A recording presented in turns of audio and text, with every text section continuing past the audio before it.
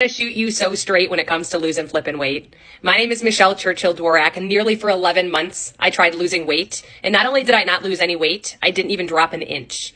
My husband called me and told me that we were going to a party and that I had to get out of my leggings and put on a pair of jeans. And I went to go put those frickin' pair of jeans on, and I couldn't even put them past my kneecap.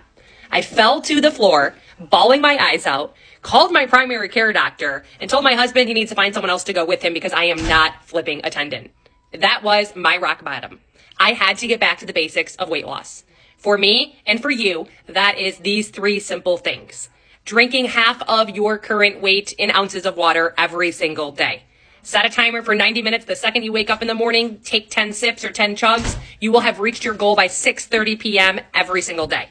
The second thing that I had to do was my protein was below 100 grams. To be exact, it was 40 grams. You have to be consuming a minimum of 100 grams of protein.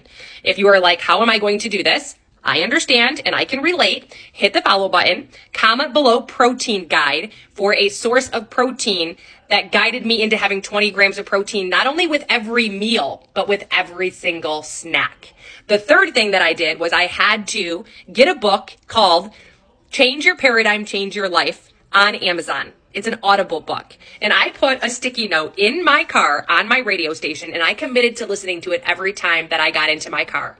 And I stand here to tell you that the girl that used to hide food under her bed, binge eat on Oreos, and eat more food than you can probably even imagine in one sitting, has overcome not only sugar addiction, but binge addiction by changing the way that I talk to myself. I hope that this is helpful. Get out there and let's crush.